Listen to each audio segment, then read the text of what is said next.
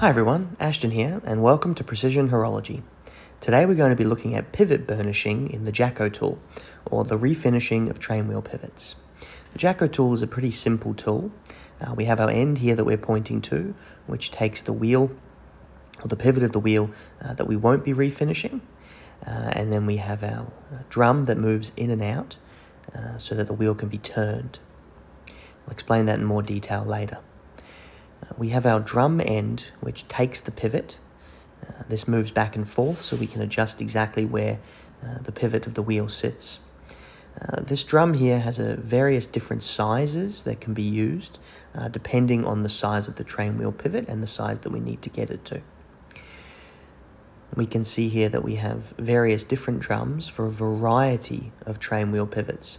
So we can go from very large pivots in the train to very small escape wheel pivots that can be repolished. Here we can see the very large pivots being used.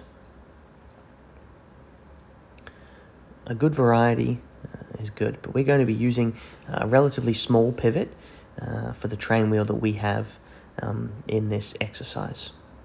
Well, how is the JACO tool driven? Well, it's actually bow driven.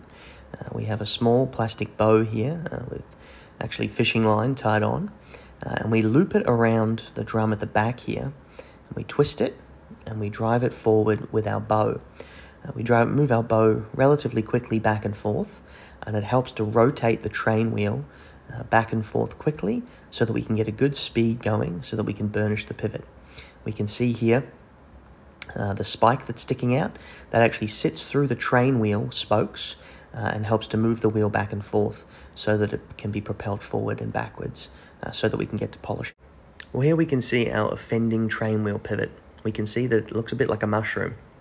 We have the middle section, which is significantly thinner than the top and bottom section of the pivot, and generally it really just looks like a mess. We want this pivot to be straight, beautifully polished, to have a nice finish on it so that it reduces friction and reduces amplitude.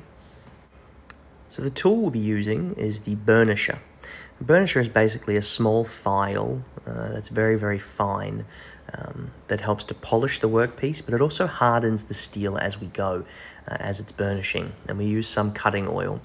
We can see there's various different sides. We have the two broad sides are flat cutting sides, and they have sharp corners so that we can get in and make nice pivots. And we have one side that actually has a slightly rounded corner we can see there if we want to burnish conical escape wheel pivots. Well, so now that we've looked at what we're going to be using, let's get the bow mounted up in the JACO tool and let's get the wheel inserted so that we can seat it properly and then we can start polishing. So here's the train wheel that's going to be put in place. It's actually from a Tudor date model, and it is a third wheel that we're going to be polishing today. So we mount our good pivot, or the pivot that we won't be polishing, in the back of the JACO tool like so. I do apologize for my hand in the way here, but I needed to push the other drum forward. We slowly bring the drum forward to receive the bad pivot, and we seat it nice and snug up to the shoulder so that we can get a good seating for that pivot there. We can then bring our spike forward so that it engages with the spokes of the wheel. So with everything checked in place, we can bring the burnisher to the workpiece and get ready to burnish or polish these pivots.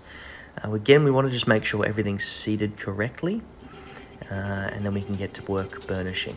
So we move our left hand up and down to drive the wheel back and forth to get that speed going with our bow, and we move our right hand back and forth to polish the pivot. So we're actually moving the wheel, or the pivot of the wheel, at the same time as we're moving the burnisher itself. Now we want to make sure the burnisher is nice and tight up against the shoulder of the pivot so that we get a nice clean line in there. We don't want rounded corners, we want nice sharp corners. So we can continue to move back and forth with our burnisher and back and forth with our bow.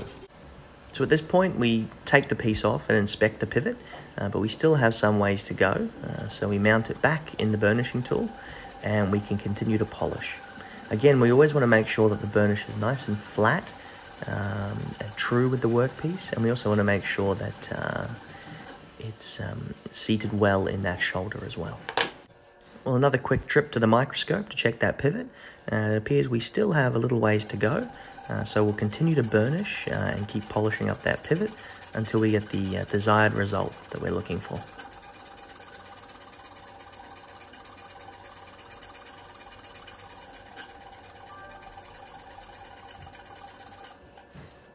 And success. We're happy with our desired result. Here is the freshly burnished or polished pivot. We can see that it has a very reflective, shiny surface, which is great for amplitude, which means we're going to have good power coming through the train. We can see that it's straight up and down, there's no mushrooming effect, and we have nice sharp shoulders as well. So this is how we want all pivots to look in a wheel train. So if we have to burnish, this is what we'll do. We need to make sure that we don't take too much material off, because if we do, we'll have to go down a jewel size in the train so that we don't have too much side shake. And here we have a before and after of our train wheel pivots. The left, the before mushroom pivot, and the right, the after. It's interesting, I'm often asked, well, how much is a vintage watch service going to cost?